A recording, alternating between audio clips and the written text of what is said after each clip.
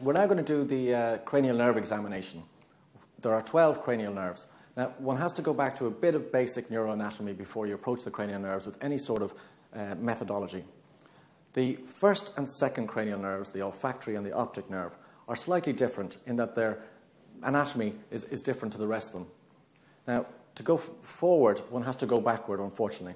So I remind you first and foremost that the difference between an upper and a lower motor neuron lesion.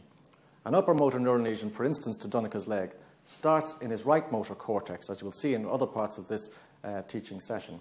It starts in his right motor cortex, will go to the corona radiata, to the internal capsule, and then runs through the brain stem. And the key part of this is the brain stem. The brain stem is the midbrain, the pons, and the medulla.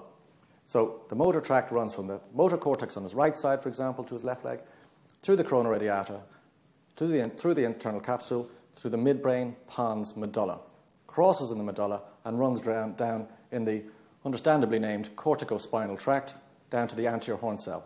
That's the upper motor neuron to his leg.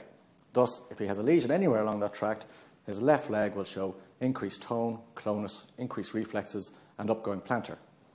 If, on the other hand, he's a lower motor neuron lesion from the anterior horn cell down to the leg, it'll be from the anterior horn cell where it gets out through the intervertebral foramen into the lumbosacral plexus, runs in the peripheral nerve, and stops at the neuromuscular junction.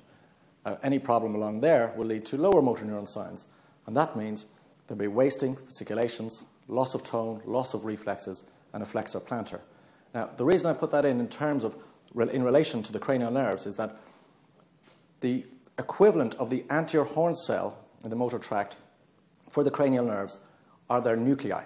So, for example, the third nerve nucleus, the upper motor neuron, runs from the cortex down to its nucleus, which is in the midbrain.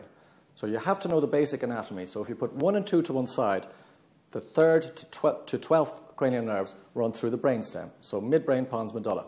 So the third nerve clearly will be in the midbrain, and the 12th nerve will be in the medulla. So you can work out, in a rough guide at least, as to where the cranial nerve nuclei will be, and from there you can work out upper and lower motor neuron status, as you would for the limbs.